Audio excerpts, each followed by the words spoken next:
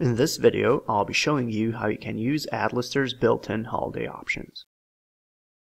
This feature allows you to enable vacation mode for a predetermined period of time for when you won't be able to sell and/or ship your products.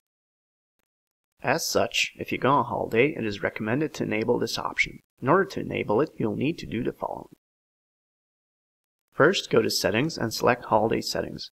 Now enable vacation mode by ticking the box next to it, and then enter the date when you'll be returning back from your holiday.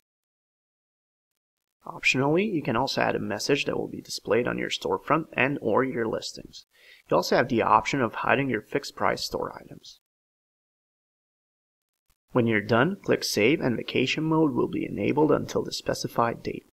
However, keep in mind that you can also manually deactivate vacation mode by simply unticking the Enable box and clicking Save again.